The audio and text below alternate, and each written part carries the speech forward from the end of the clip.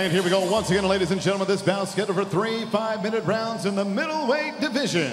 Introducing to you first, fighting out of the blue corner, is a mixed martial artist standing 6 feet even, weighing in officially 185 3/4 pounds. He brings 11 victories, 3 defeats, 2 draws, and 1 no contest. Fighting out of Paris, France, here is Norman Paraisy.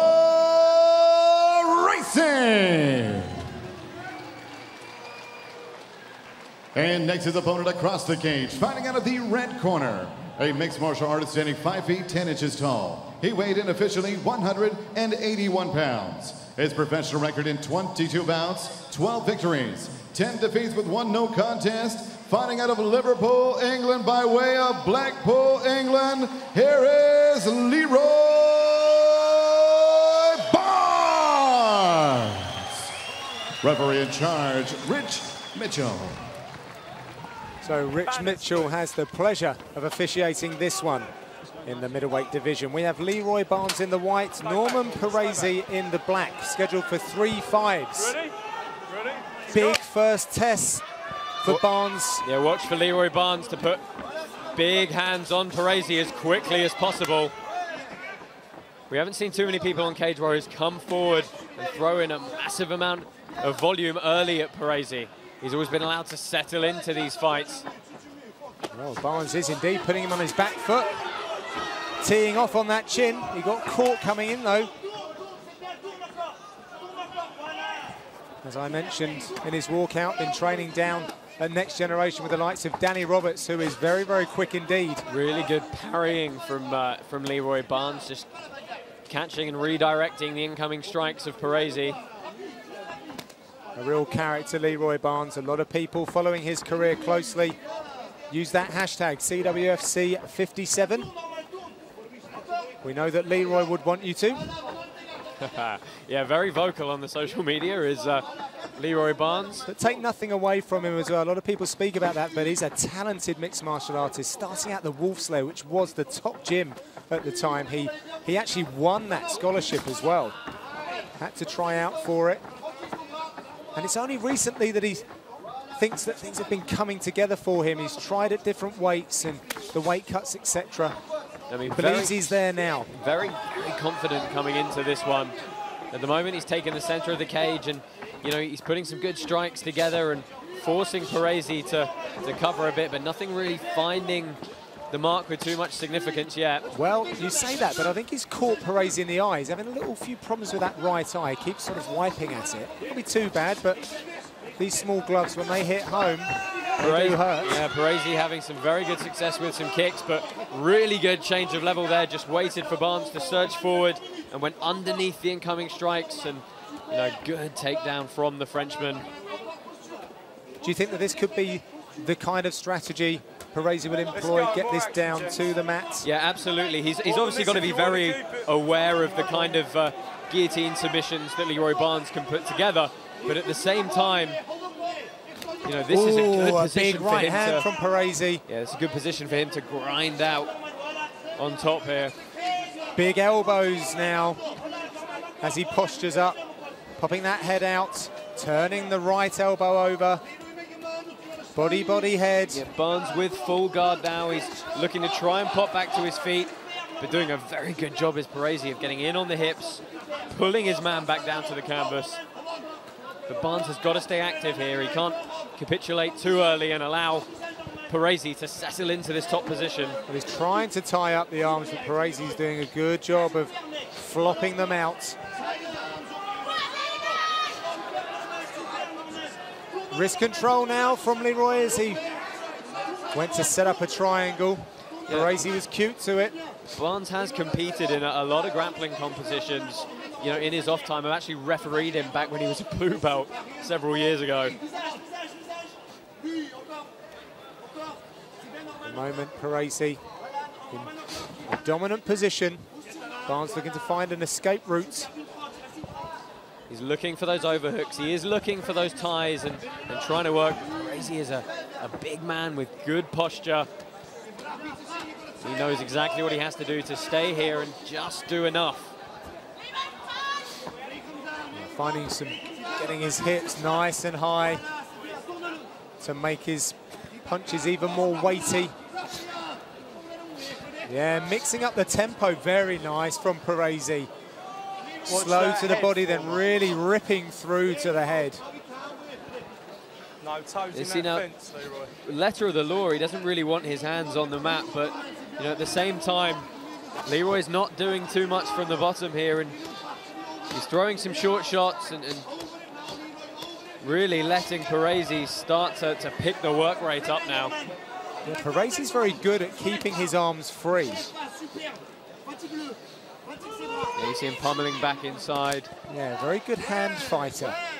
Again, you know, this kind of collar control from inside someone's guard, you wouldn't ordinarily want to do. It leaves your arms extended and exposed, but he's clearly very, very aware of what's going to happen. And, you know, Barnes is holding on the bottom here.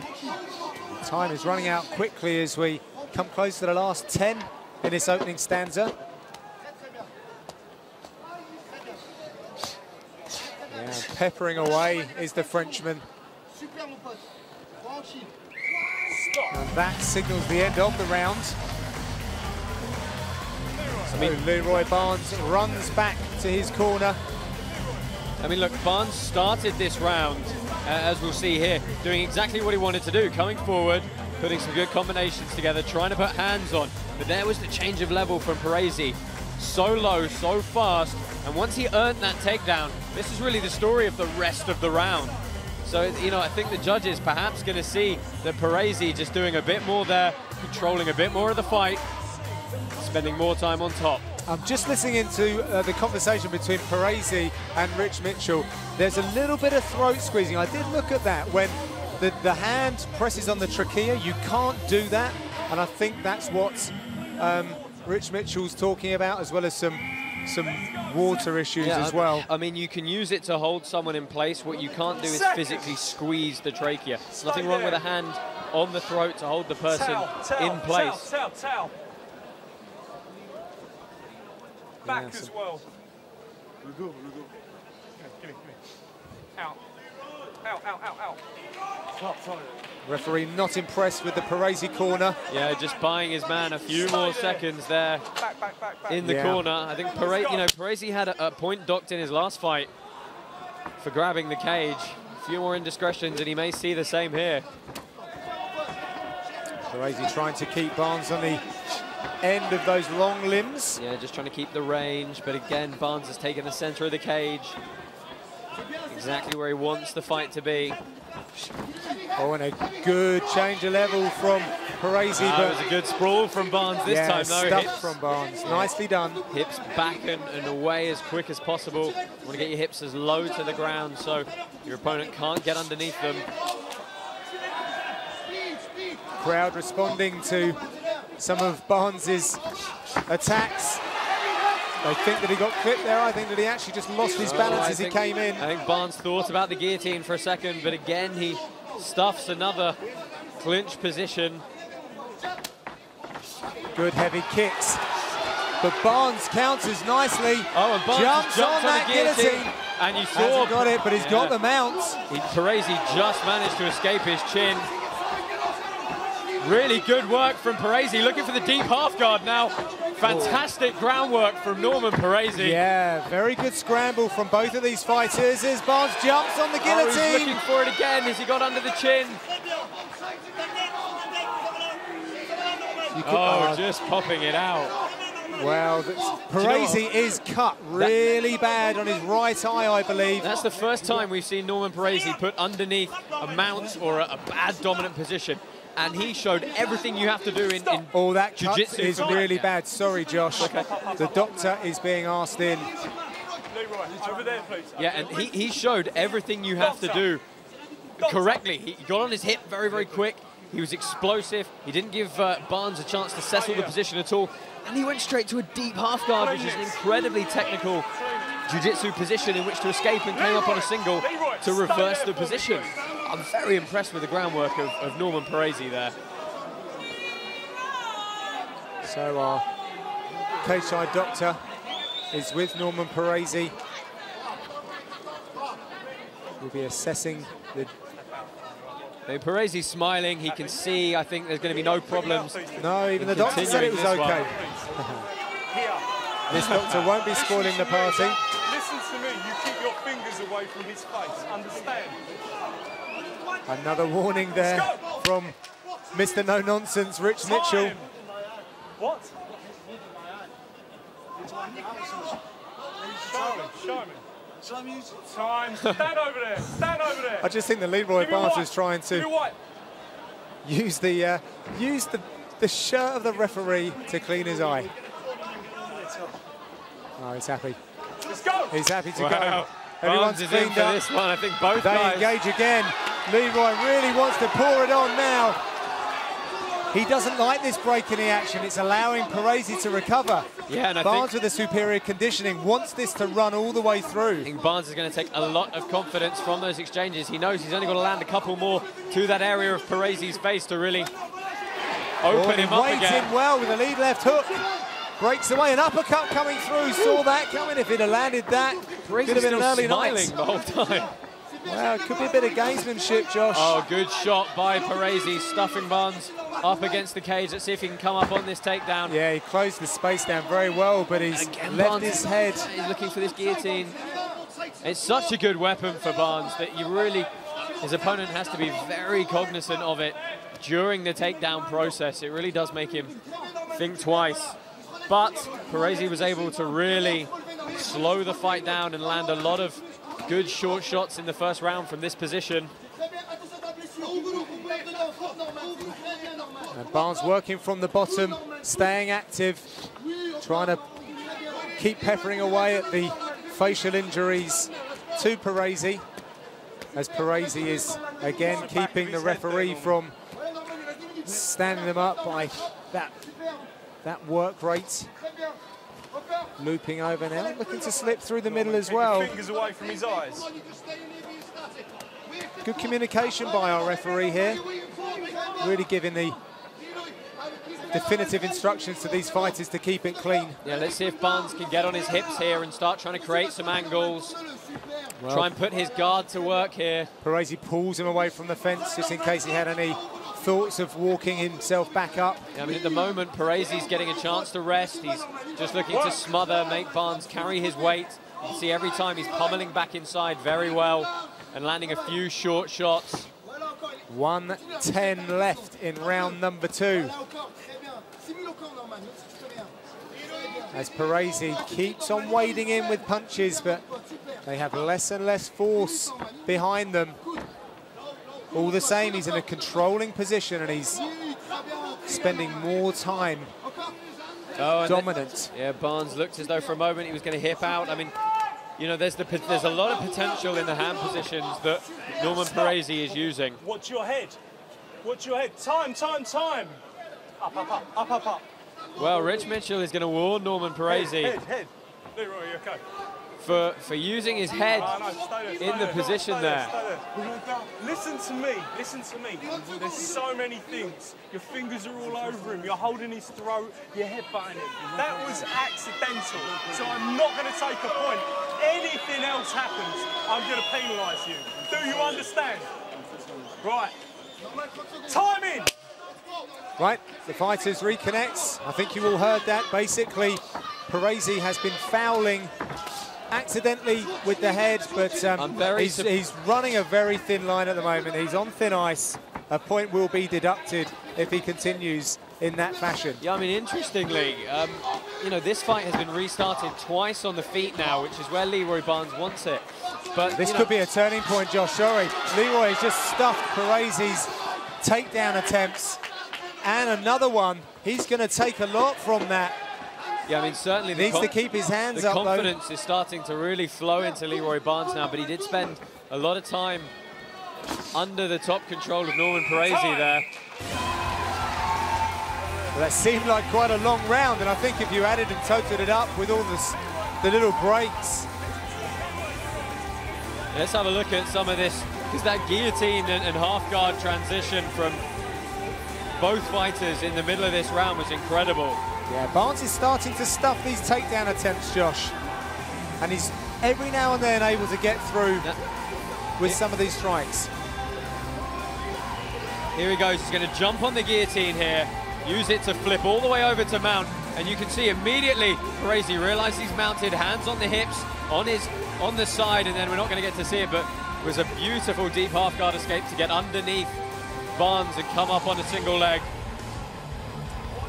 I think Barnes is showing a lot of urgency. He's got to be careful not to panic, not to overreach. I can see exactly where Rich, yeah, it was a very definite, almost accidental headbutt from Norman Paraisy there. Stay back in your corner. Yeah, interestingly, both times this has been restarted for the check of the cut, and here we go, ladies and gentlemen, has been restarted on the feet, round. which is exactly where Leeroy Barnes wants this one. So Barnes energized for this third round. How much has Paraisy got left?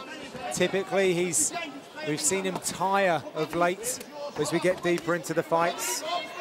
Yeah, I mean, I spoke to Leeroy Barnes earlier today, and he said, I know if this goes into the third round, Paraisy's going to get tired, and he said, I'm in phenomenal shape. I'm the one who's going to push forward. I should say tired significantly. Obviously, the guys are going to get tired, especially absolutely. fighting at this level. But more so than one's opponents is what I was perhaps referring to. Good uppercut there from Barnes. As Paraisy starts shooting in, that uppercut could become a very valuable weapon. See a big welt on the side of Barnes' left thigh, hit, and that was almost a target as I was speaking. Paraisy again closing the distance. Barnes is going to threaten this guillotine once more. He's got to be careful though, if he doesn't secure it, which he hasn't on this occasion, he does give up that bottom position again. Well, perhaps if he knows he's definitely going to be taken down, that it's worth a shot. Possibly, but at the same time, he hasn't really in any of the previous rounds worked to get up from this position. Barnes was sort of paintbrushing Paraisy's face. Stay busy, don't grab the gloves. Yeah, it was the indiscretion of Paraisy that allowed them to, and the cut of course as well, that allowed them to start back on the feet in the second round. The first round, Paraisy rode out the entire round in this position. So I think Barnes is going to have to try and get back to his feet here. He can't wait for something to happen because time is going to tick away for him. Paraisy's doing enough, staying busy. He's using his body weight to get behind these punches. They're not crisp, but he's got enough behind them to keep scoring, do damage, and not land himself in a susceptible position to be swept. I mean, look, the guys are going to be very slippery at this point. It's going to be hard to lock up, a lot of submissions. Arm bars are going to be very tricky from here. But Leeroy Barnes keeps getting some very good control points. He keeps getting that overhook. He keeps getting a bite on, almost on the glove and the wrist. But his guard is staying closed. He's not looking to get on hip. He's not looking to put feet on the hips and push off, create any kind of angles. He's just throwing short shots from the bottom. And at the moment, he's going to struggle to do any effect with them. Well, Paraisy is showing us that he's obviously been working on that conditioning side to his game. There's been a pretty fraught pace to this for these big middleweight fighters. Stop! But there was a lull in the action, enough for it to be stood up. Barnes will look to seize this opportunity. Goes to the body, then to the head. He's trying to put Paraisy's bobbing and weaving. Trying to put some good combinations together, those good short hooks. Yeah, good 1-2 from Barnes, but he's just a little bit too close. Oh, good a little shot bit again. over-eager. You allows Paraisy the opportunity to take this down. You're seeing, that reaction. Do I get in? Do I get out? And as soon as Paraisy's in trouble, he closes the distance very, very fast, gets into the eye of the storm. And Barnes has got no answer for these takedowns at the moment. Earlier on in this round, he put himself in that bad position, and the referee saved him and stood him back up. But once again here, there's only a minute and a half left. He cannot afford to sit in this position. He's got to get back to his feet. Well, we can certainly see why the Cage Warriors matchmakers paired these two fighters together. A very even contest, but the very high international level of experience possessed by Norman Paraisy is really helping him through this contest as he keeps scoring his way through as we enter the last minute of round 3. This is the final scheduled round. Paraisy repeatedly using strikes to the body, strikes to the head. It's a formula that's been working for him. As you've referred to, Josh, Leeroy Barnes doesn't look like he's trying for submissions, etc. Yeah, but there we go. He's needed to do that a lot earlier. Well, Paraisy jumped all over it, but the sweaty bodies allowed Leeroy to squirm out. Barnes has got to try and get a crossface in. He's got to get an underhook in. He's got to shovel Paraisy back up, try and turn him over, do something to create some sort of space here. Well, he goes for that arm in guillotine again. It's a bit of a negative maneuver. Yeah, it's desperation at this point, I think. Leeroy Barnes, he's running out of ideas here. Well, he's on the bottom. He's throwing as many shots from the bottom in his last 10 seconds. He's really trying his very best, but he's up against a stern challenge with Norman Paraisy. I mean, Paraisy's very physically imposing, and in this kind of position, if you don't spin your hips out very, very quickly, it's going to be hard to really control his posture and stop him doing what we've just seen him do for 3 rounds every time he successfully completed a takedown. Yeah, very sportsmanlike gesture at the end of that round. Both guys know they've been in a real war. Paraisy was single kick countered with a little flurry from Barnes. Yeah, Barnes trying to put some of those short shots together, and Paraisy will decide, you know what, I need to get this back to the floor. He just closed the distance a bit too early. Just these small errors when you're fighting against a guy like Norman Paraisy with his level of experience. You just got to be so sharp. See, the good thing about Paraisy, when he gets in on those shots, he gets back to his feet so quickly, and if he's got his hands around your hips and he's back to his feet, it's a lot of power to really drive through your opponent. And you know, if you don't stuff it in those first couple of seconds, he's going to put you on his back. Well, 3 very competitive rounds are in the book. But who is going to be victorious over the 3 of them put together, the cumulative results? Well, only a few more moments to wait as we are joined by our MC, Joe Martinez. The judges have rendered their decision. It's good to see those 2 fighters sharing a warm embrace just before they find out who is the victor. And for that, it's over to Joe. Ladies and gentlemen, after 3 rounds, we go to the scorecards. Here are the judges' scoring totals. Judge Leatherby has it 30-27. And both judges, Cartledge and Collette, 29-28. All 3 for your winner by unanimous decision, Norman Paraisy. So Norman Paraisy did enough. He won all 3 rounds on one of the scorecards. Very seasoned performance indeed. A good showing for Leeroy Barnes. That was his first of his 5, so we'll be seeing much more from both of these fighters.